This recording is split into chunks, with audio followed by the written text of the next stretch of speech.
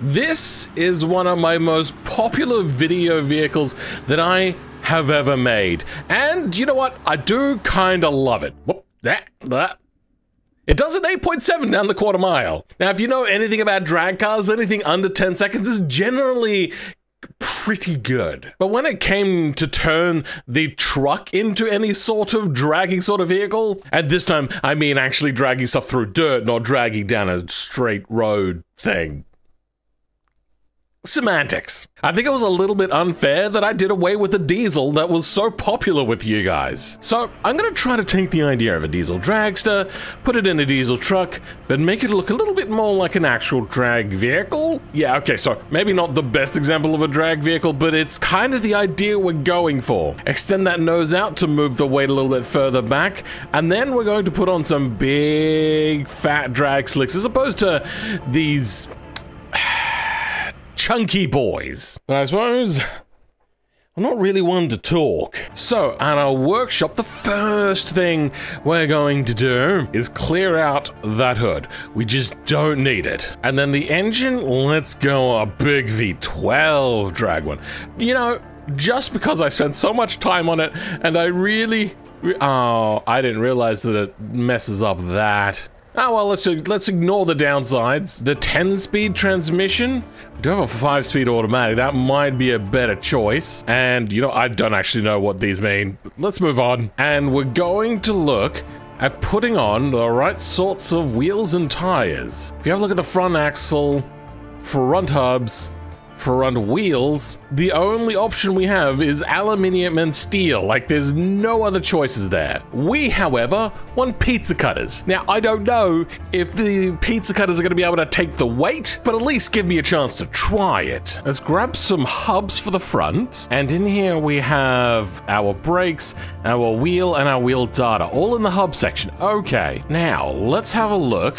That is a 5-lug, and that's just its own sort of thing. So let's call this a downgrade to a 5-lug. The slot type is right, but it's here where things are going to start to change. We don't want this. So let's grab the wheel type. Perfect. And what that'll allow us to do is to grab the Burnside type wheels. 15x4 adder dragger. Then if we go 5 lugs, oh, that's a problem. Adder dragger front wheels. There seems to be a bit of an offset problem though. Why is the offset so wonky? And where are the wheels? Hold on. If I pause, reload in the vehicle, we can see that it does actually spawn them in. It's just the offset is really, really wrong. All right. Let's add a meter on. Please work the way I want you to. Okay, that's too far. And also, only the tire moved? I'm very confused. Okay, so maybe when it's just really far away from this, it just instantly breaks before even the physics start playing, because currently the game is paused until it's just right. And if we go any further in, you can see that it'll start to clip through the old hub stuff. Yeah, we don't want that. But wait, hold on, there's flex bodies. Can we just get rid of just the bolts? Will that clear them out? Oh, okay, we can make this a little bit narrower. Mated up almost amazingly. There's a little bit of like, maybe some modification you might have to make to the wheel, but that's looking good. Unpause. There's a bit of a strength problem. Why is this SW? I have never seen that before in my life. That is so weird. All SWs are changing to FWs. And hopefully... God damn it. Grab this code, drop it in the end of our custom hub, change all the FWs to, what was it, SW? Refresh in beam and G, and whoa, hello. That's not how that was meant to go. Failure. You know what it is? It's probably the node weight. The original stuff node weight is 10, and here it's 5. So yeah, obviously that's an issue. Wait, nope, hold on. Refreshed again, and it's just decided to work for once. Though, hold on. I think the tire might not be dealing with the weight so well. Tire pressure. That's a lot. 50 PSI? Can that hold it? I'm surprised that the wheel is just not being destroyed under the weight, but I mean, That's not too bad. Okay, well, it needs to be more than 50 PSI. I mean, it's not the greatest, I'm going to be honest. But the real only option is just to add more PSI. Where's my variable section? I've lost it. Don't tell me that the pressure itself is actually not here. All right, let's go into the tire section and variable tire pressure. Perfect, okay. Now I have to make a custom tire as well and increase 50 to like 80. Now, because I'm stupid, I can increase the PSI. Perfect. The PSI is much better, and the tire's only being slightly crushed under the ginormous weight of this vehicle. I could also add the superchargers in, but we might leave that for now. Now to move on to the rear tires, which are also going to get the drag wheel treatment, though these ones might be a little bit modified to be a smidgen bit bigger. And now I have to find, like, which one it is, because there's like multiple rear hubs that could exist. And if we have a look here, 10 lug rear hubs, and then 10 lug rear hub. They're called exactly the same thing. Oh, rear. Okay, whereas these are just rear. Okay, good. I think we may have this. So this one is rear, and one is just rear. Good, okay. Plop the code in there so it grabs the right wheel. This is called the DW1R. Sure, okay. And change everything to be DW. Node weight is also 20. So, oh yeah, lucky we looked at that. 6 node weight, not enough. Grab those 5 lug. Okay, it's not going right so far. The wheels are on, and so are the tires, but they just don't like to exist. Flex body error. Hold on, let's turn the collision mesh back on then. Nope, I still, oh, there they are. Okay. Not what I was expecting. Also, there's dual wheels. That could be a problem.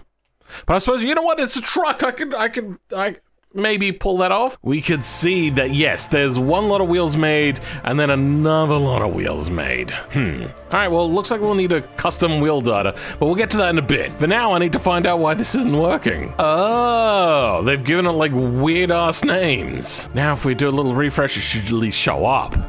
Nope, of course. Oh, I found the wheel. It's inside because I stuffed up.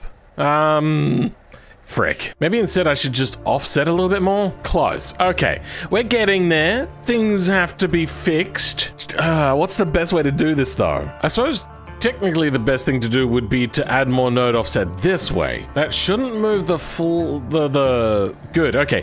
The way I've got this set up, it doesn't move this, but it does move all the flex body stuff. So we just got to get this bit right. Now the only thing left is to get a custom tire in, because currently the tires here are not happy. It's because this uses like a weird custom sort of group that is not used in any other vehicle, but that's also because the normal truck has like up to 8 tires and wheels on the back, so things have to get a little bit funky at least. It's my job, however, to unfunkify things. Why do I put myself in such hard positions? 2 hours later. What's the chances this works right away? Oh! It's glorious, except for the fact that the hub is kinda poking through. I suppose we're just gonna have to offset everything just a little bit more. But that's looking good. Except for the fact that, like, really, really weird sizes. I suppose I could change this front bumper and have it look really good by turning it into like a front wing. If we take a look, normal drag cars do have a front wing, though then again, this is for a mid-mounted engine, so it's a little itsy-bitsy bit different. But take into consideration just how cool it'll look. At the moment, how does this drive? Lots of wheel spin on dirt, to be expected. Now we're on bitumen. Yeah, come to a stop. Like the leverage on those front wheels when they turn, not great, but we'll get to that. Go, go, go, go. Okay, lots of traction. Let's head over to the drag strip. Nitrous oxide system, intake, T600 turbos. As for the nitrous system, 20s, and let's go a 400 kilowatt shot. Revs up, get that turbo spooling, and off we go. Okay, we might need a slightly longer diff ratio because this thing is struggling. 13, oh, That is the longest diff ratio. Shoot. I suppose I don't need to change the final drive if I just put on bigger tires. But these are maxed out, right? Well, not exactly. If we go to the tire section, radius 395, let's increase that to like 700. Or 0.7. Refresh it, and those tires, much bigger. Okay, that's a bit big. Let's down that to like 55. That should be a little less ridiculous. There we go. But you may notice that only... okay. Yep, that was camera movement. You may notice that the flex body stuff, the visual mesh, has not changed at all. Instead, we have a position, rotation, and scale.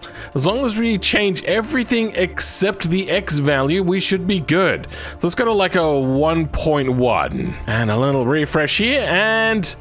oops, I've accidentally made it oblong. Basically, I was meant to change it to the Y and the Z. I just did the Y, and that's actually pretty good at lining up. All right, we have our drag wheels, and I love the rake. It's fantastic.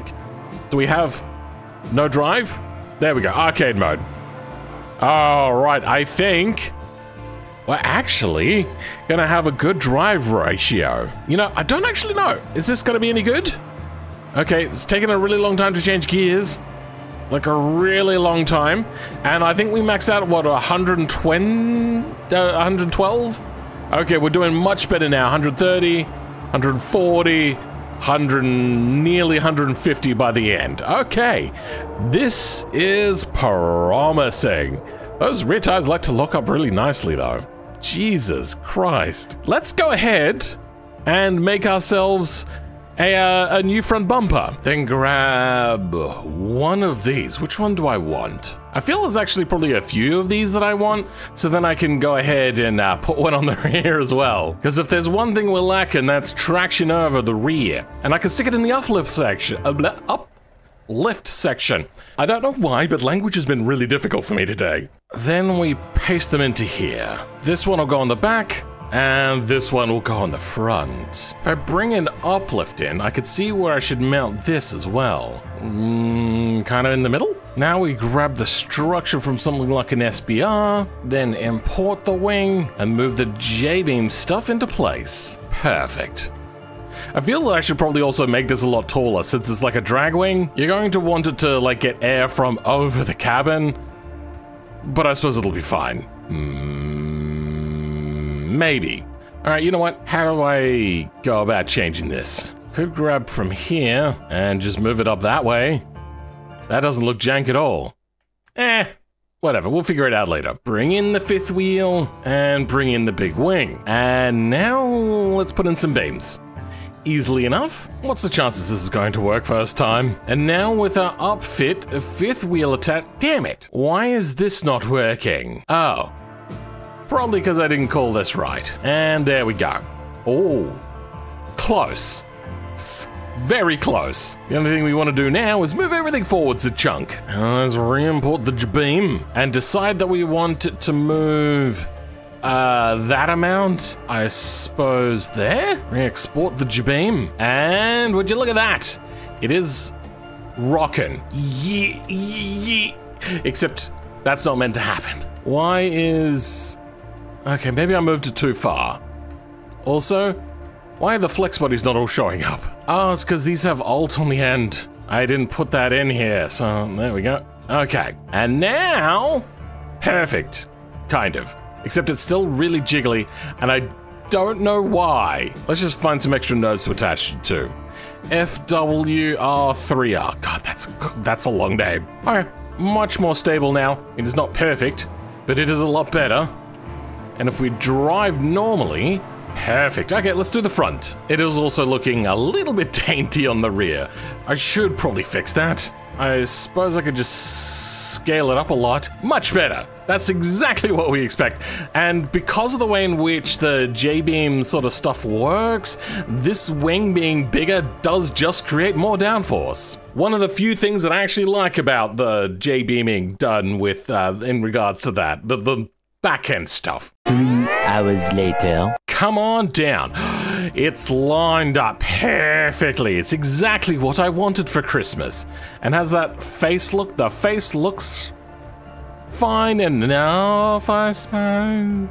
It'll do, but that's pretty darn epic. We're just lacking a lot of power. What I should do now is stick the good old superchargers on, or at least just one supercharger, and realize that this intercooler is wrong. It's fine. Or is it actually? The supercharger is going to be a problem because I'd need to go in and edit the V12 stuff, and I don't want to stick this with a V12 build, though I suppose it wouldn't be too hard to stick this in with a V12 mod and just update the V12 mod. Oh, it's just the T600 is weird.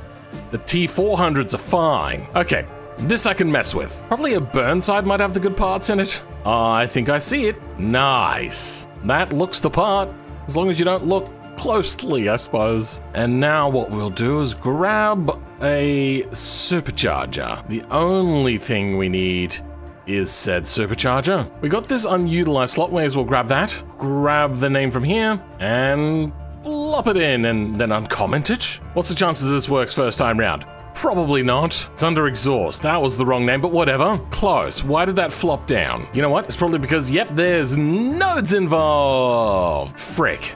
What are the engine nodes here called? Come on, show me what we got. They're called EN. I suppose I should have expected that. So isn't that like the worst thing? I got this new skill, EN. Perfect. Quick little refresh. Well, that's not right. All right, let's slow the game down to 50 times, unpause, and what falls? Oh, there's a node from that falls off, and a wing node that falls off. Anything else? Huh. Okay, in the flex body, I got the wrong group. Oh, I got it to work. Finally. I mean, that's clearly in the wrong place, but that's looking pretty darn good. Okay, we have a hack for this now, and I am so glad that the devs put it out there. Experimental, vehicle editor, pick a prop, transform with the gizmo, and snugly fit you in. But now, with a bunch of finagling, we're good. Love it. Except, I kind of like the flaps going the other way. Rotation X90? Perfect, that's what we like to see. Whew, okay, let's get ourselves in some power numbers. Let's turn the turbo one on. Yeah, we are generating a lot more because of this supercharger. It goes from, oh wow, okay, there's a lot here, Jesus. Well, anyway, you can see that this is combined 2,000 horsepower compared to 600 with just the supercharger, 900 with just the turbo, and then naturally aspirated is 400. Okay. Looks like the supercharger is adding at about 200 horsepower, and then altogether, that's about 2,000 horsepower. This is starting to look pretty ridiculous. But we're going to try to get close to the 9-second quarter mile. Oh, wait, was it 8 second that we got from the Burnside? Burst it up, and away we go. It's slow. It's very slow. I don't think this is going to be doing what we want. Oh, that's gone poorly, but at least it's not affecting the rear wing like we fixed earlier. Well, let's see what the time is, actually. You know, I just realized I probably don't have the same amount of boost pressure as they do, so we'll figure it out. Also, the supercharger is meant to be, like, valved, if you're wondering. Nope, too far. Damn it. Okay, we slept on the line. And that gearbox sucks. We might have to do something about making a slightly snappier gearbox, because this takes quite a while. Oh, we're also going to reach our top speed. Damn it, we're going to reach our top speed, aren't we? Yep, we're maxed out. But a 16-second, that's not slow for a truck. Also, they did a 12-second? How's that even possible? I suppose we could play a little bit with the supercharger values as well, since I think it's meant to be a little bit bigger than this. Gear ratio, clutching it, pressure ratio. Okay, pressure per 1,000 RPM.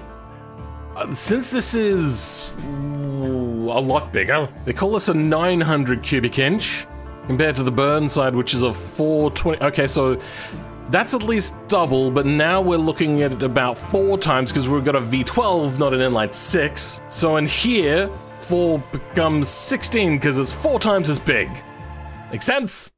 Good. This thing is going to be entirely insane. We go from 2,000 with everything up to 3,500. Love it.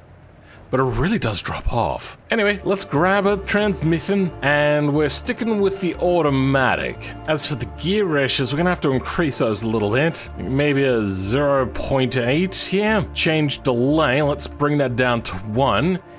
Gearbox decision smoothing down, let's change that to 1.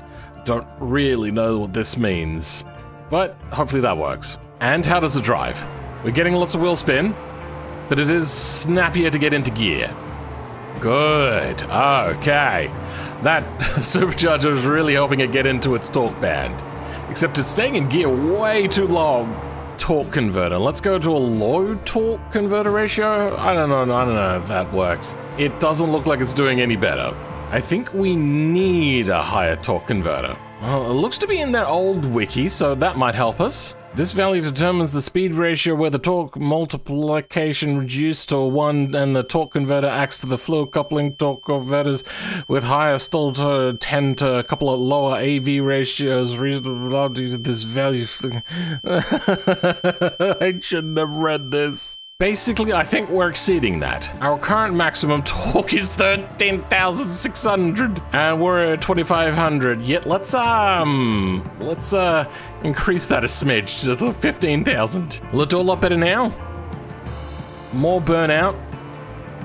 It seems a lot faster. Gear changes are a lot snappier. Reaching a higher speed, probably. Oh yeah, we're going much faster this time. Okay, that torque converter is no slippy doodah. Increase the stiffness to 15. Still don't know what the couple of AV stall torque. I still don't know what that is. Now I know that the AI is a bit dumb, but I think, damn it, I was on the line. I think it's a good challenge. If I can beat it. Come on, go, go, go, go, go, go, go, go, go. All that nitrous, please. Nope, they're just way too fast. Can I get anywhere close to 10 seconds? That would be fantastic. We're also changing gears way too high up in the rev range. 13 seconds? You know, for a truck? Not horrible. This thing is doing all right. Not a lot of traction though. Okay. I reckon it's all on the transmission and driveline. Let's increase this to 20. I want to get to a, within the 10-second range. And I think we're going to grab a differential as well. So we're going to have a better drive ratio. This AI is the worst AI in the world. What are you doing? 4 revs.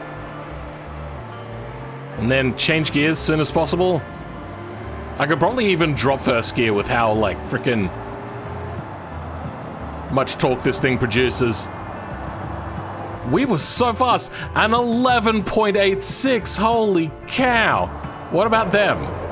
Yep, nope, there they come! 11.86! We're so close. Is that within skill level? Okay, first gear elimination. Easily done. And we'll just stick one on the end here, which will be 0.5. Where we go, come on. First gear, much better. Okay, you know what? I think this has gone much, much worse. So much worse. 11.6 though, okay, maybe we did alright and it was the AI that did better this time and maybe panic.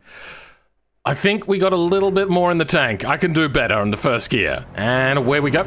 Okay, first gear. Doing pretty good. Second gear, way too short. Third gear actually works. What is happening? Alright, well I wasn't able to fix it, but I have turned gearbox safety off, and hopefully that will solve our issue. Okay, power off the line, and then we just change out a second gear as soon as possible. Change when I tell you to okay, well it stuffed up the gear changes then.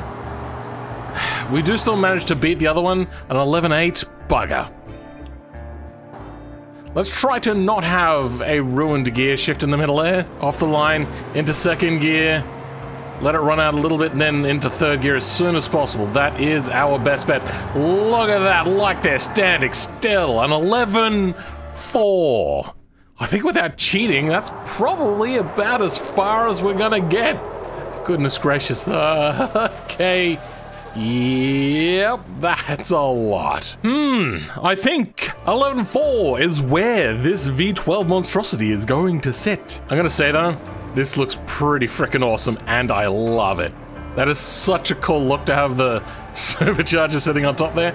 I should probably animate the blower pulley.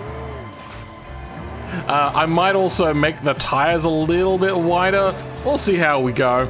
Oh, turn.